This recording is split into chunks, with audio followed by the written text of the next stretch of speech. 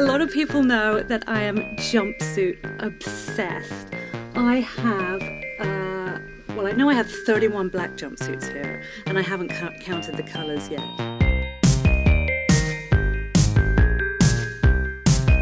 Okay, I've organised my closet in categories because I'm a little bit OCD, and I also find when you're really organised, it really de-stresses your life. So I like to know everything has its place.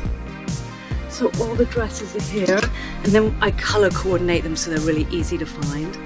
Rows and rows of shoes. I'm really into just a very, very clean, simple sandal at the moment. And I think this is a beautiful heel.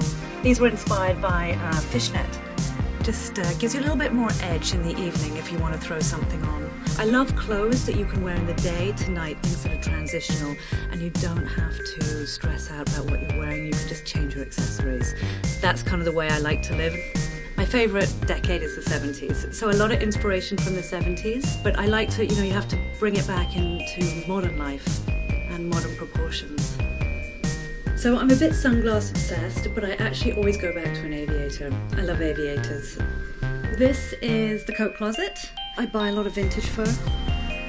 I love lace in the evening, and I love that actually in the evening too, with just a little furry leopard jacket. You can see I like a lot of leopard.